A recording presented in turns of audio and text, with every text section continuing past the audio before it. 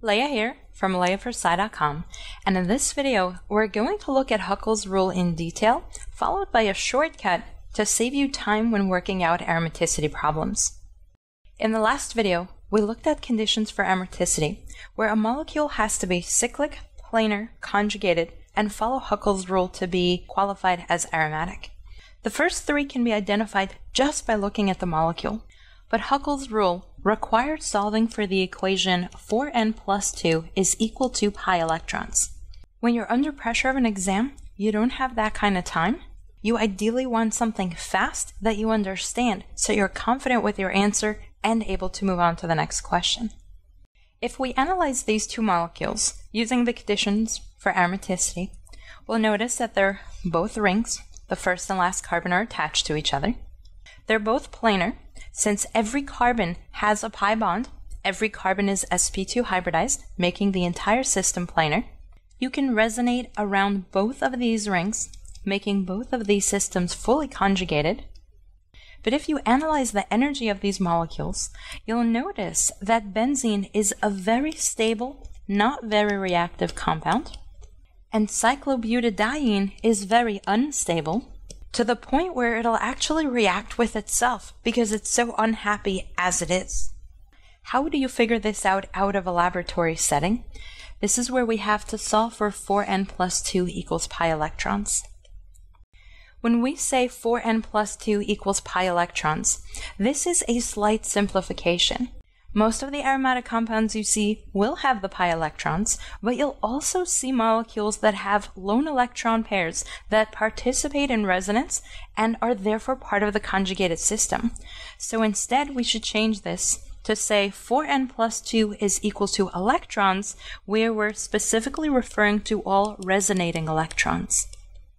We'll start with benzene, since we're most familiar with it, and set up the equation 4n plus 2 is equal, let's see, 1, 2, 3, 4, 5, 6.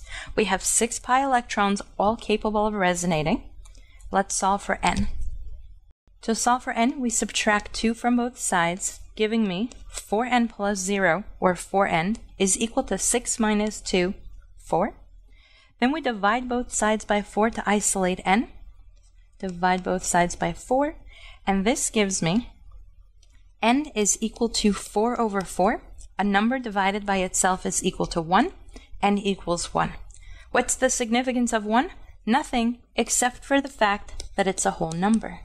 Now let's look at our other example of cyclobutadiene, which we already said is so unstable it'll react with itself. Let's see how Huckel's rule justifies that by setting 4n plus 2 is equal to 1, 2, 3, 4 pi electrons. Subtract 2 gives me 4n plus 0, or 4n, is equal to 4 minus 2, or 2. Divide both sides by 4, which gives me n is equal to 2 over 4. 2 over 4 can be reduced to 1 over 2. It doesn't matter which one we use because fact of the matter is 1 over 2 is a half. Half is a fraction. And that means this disobeys Huckel's rule. This helps us understand why this molecule is so unstable and why it is not considered aromatic. Let's take a look at a few more. I want you to pay attention to this pattern. If you look at this molecule, we have a total of 8 carbons that appear to be in an aromatic ring. The molecule is cyclic. Carbon 1 and 8 are attached to each other. The molecule is all sp2 hybridized carbon atoms with pi bonds all around the system. The way it's drawn right now, it appears to be planar. The pi bonds can resonate over the entire ring, making it conjugated, but does it obey Huckel's rule? 4n plus 2 is equal to 8 resonating electrons. Solve for n, subtract 2 on both sides, giving me 4n is equal to 6. Divide both sides by 4, which gives me n is equal to 6 over 4. You can simplify this to 3 over 2 or 1.5. Doesn't matter. It's not a whole number, it's a fraction. And that means this molecule disobeys Huckel's rule, is unstable, and not considered aromatic. Take a look at this interesting system. We have not one, but two rings, recognizing that resonance can go outside of the first ring, making the entire system conjugated. That means it's potentially aromatic. Let's see. Is it cyclic? Yes. It's a bicyclo compound, but that still qualifies as cyclic. All the carbons are sp2. We have pi bonds everywhere. That makes it planar. We've shown that it can resonate over the entire system, making it conjugated. And when we apply Huckel's rule, we apply it to the entire resonating system, which means we set 4n plus 2 equals 10 electrons. If we solve for n, we subtract 2 on both sides, which gives us 4n is equal to 8. Divide both sides by 4, cancels out the 4, and gives us that n is equal to 8 over 4, which can be simplified to 2 over 1. No, this isn't a fraction because any number over 1 is that number. It's a whole number, in this case 2. That means a 10 electron system does obey Huckel's rule and is aromatic. Why did we go through all of these problems? Let's go back to all of this again. When we had 6 electrons, we got a whole number. It was aromatic.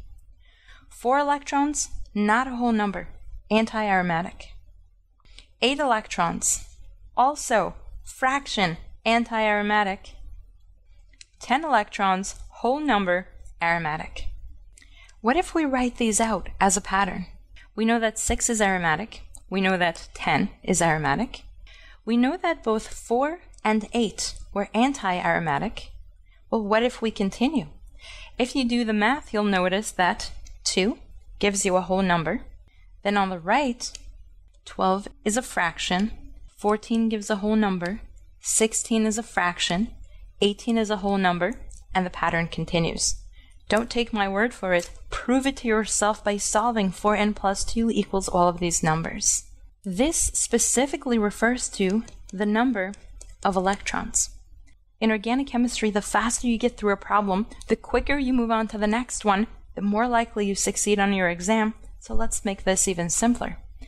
Unless we're dealing with radicals, electrons are always in a pair. We have electron pairs in a pi bond, and we have lone electron pairs.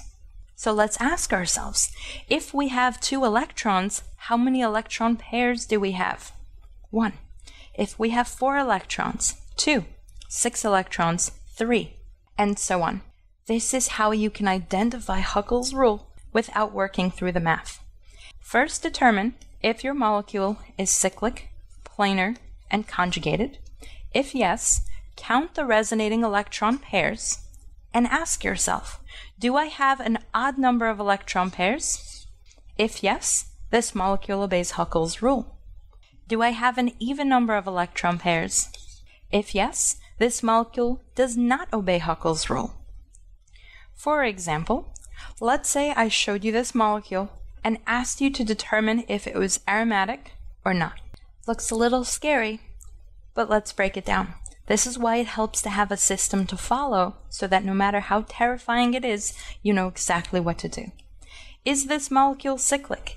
Can I trace a path around the entire molecule so that the first carbon attaches to the last carbon? Absolutely yes. Is this molecule planar?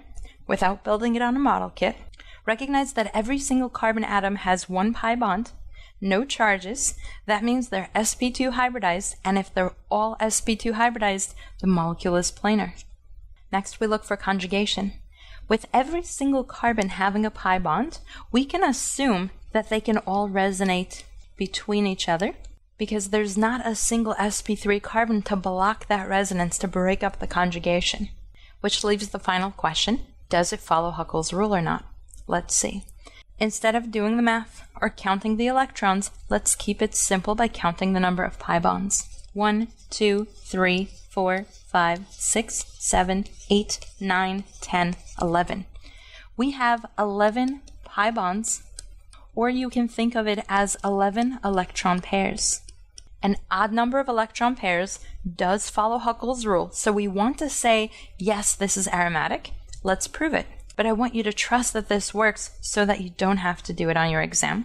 If we did the math, we set it up as 4n plus 2 is equal to 22 electrons. 11 electron pairs, 11 pi bonds means 2 per bond for 22 electrons. Minus 2 on both sides gives me 4n is equal to 20. Divide both sides by 4, divided by 4.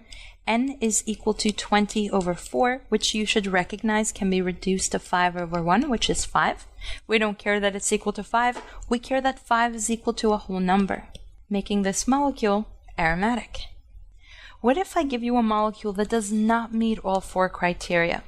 You've heard me use the term antiaromatic or non-aromatic. Which is it, and how do we tell the difference? And that's exactly what we'll be discussing in the next video. First, give this video a thumbs up, make sure you subscribe to my channel so you don't miss any new videos, and then visit my website for the Common Aromatic Compounds cheat sheet, aromatic practice quiz, and this entire series. LeiaForSci.com/aromaticity.